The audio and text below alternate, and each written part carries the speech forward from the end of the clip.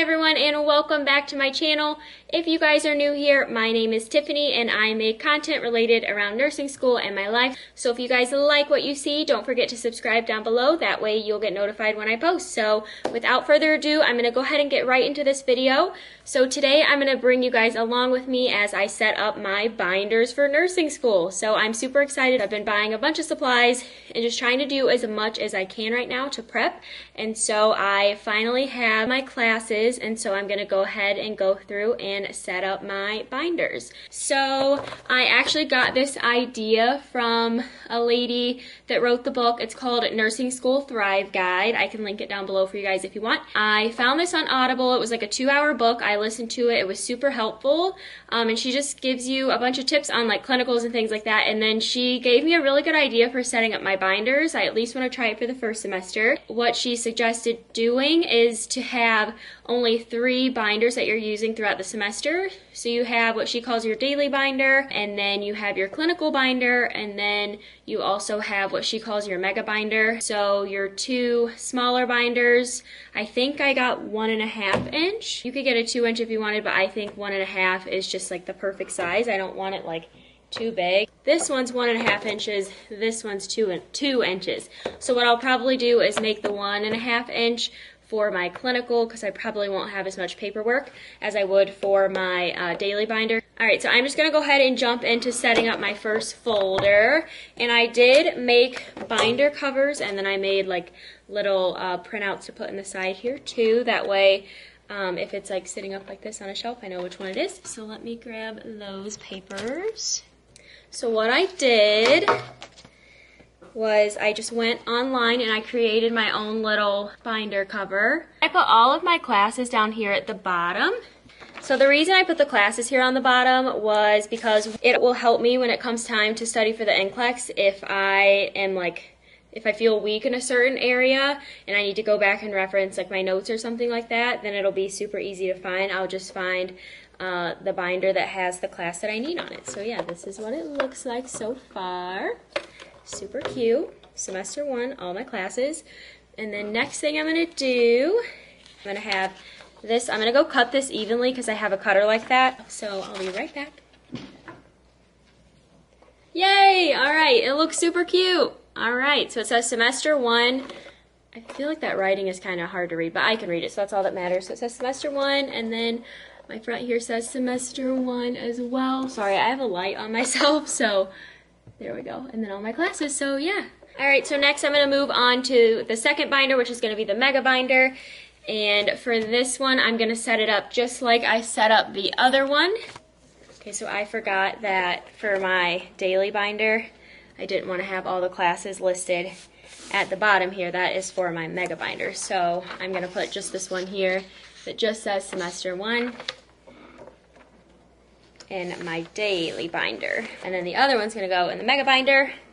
So I'll just sit that down there.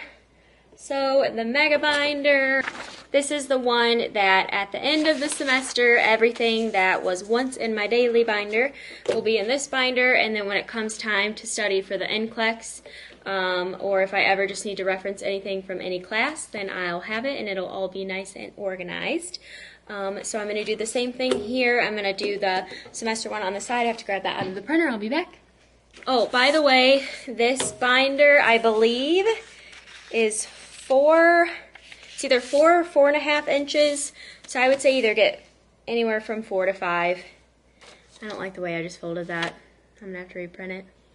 Clearly, I did not center the text when I was creating this. Alright, let's try this round 2.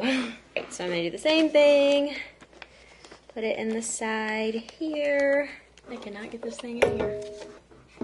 Alright, semester 1, all done. So now that I have both of these 2 folders done, I'm going to put in the dividers. So I bought these fabulous dividers from Target. And I bought a lot of them because 1, they're very high quality, and 2, I want to have the same file folders throughout the semester if I can. And I bought these at Target, and I looked to see if they had them on Amazon because I was just going to order more so I didn't have to go to the store. And they didn't have them on Amazon, so I figured I should just go ahead and buy enough for my whole nursing program. So I just bought 8 sets of 8. One of these is going to last me a whole semester for how I'm going to set up my binders. I'm sure if you guys like these dividers, they probably still have them at Target, so you can always go check it out. I will walk you guys through how I'm going to do this really quick. So I'm going to take my file folders and put them in here. So what I'm going to go through and do now is just make each divider, so each tab here is going to be a different class. So I'm going to go through and do that with the little stickers they gave me. So I'm just going to go based off of my little class list on the binder that I have at the bottom here, and just go through and make a tab for all of them. Since there are 8 tabs and I'm only in 5 classes, I'm going to make separate tabs for lab for this specific semester.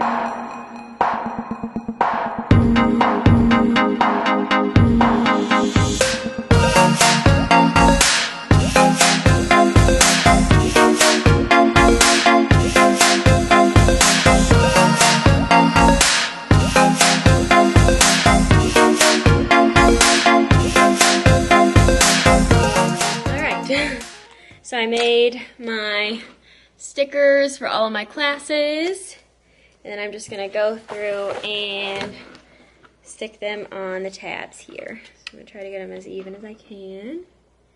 Well, alright, so my semester 1 weekly or daily, whatever you want to call it, binder is set up. So that's how I set it up, and then my mega binder for the semester is going to get set up the exact same way. So I'm just going to take another 8 tab divider, open it up, and then do the exact same thing. I literally cannot get over how stinking cute these are. Like, look at all that. Good job. Taking my money, that's for sure. Alright. So open her up. These binders I got from my boyfriend because he had a bunch of extra ones laying around. So I was like, do you mind if I, use some of those? Yep, I'm just going to do the exact same thing. I just got to find the stickers. Oh, you know what? Still in the bag.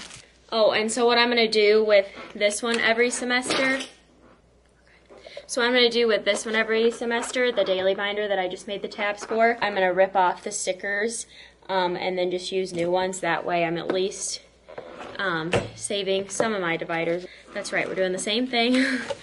Writing out all my classes and for my dividers and then putting them in.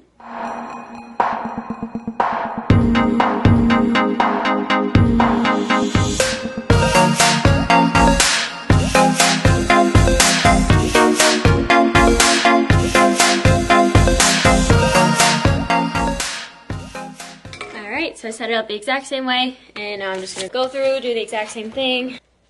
You guys have no idea how long I've been waiting to set up my binders.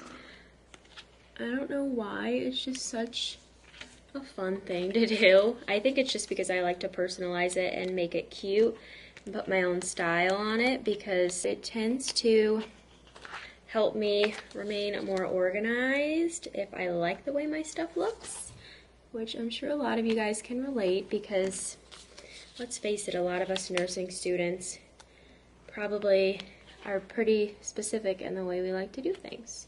Alright, so this folder, this is my mega binder again for the whole semester, first semester, and looks just like the other one. That was there the whole time, wasn't it? Looks just like the other one, set it up the exact same way. So what I do is, let's say my nursing 208 class, I have all my papers in this binder, just finished my exam, take them out of this binder,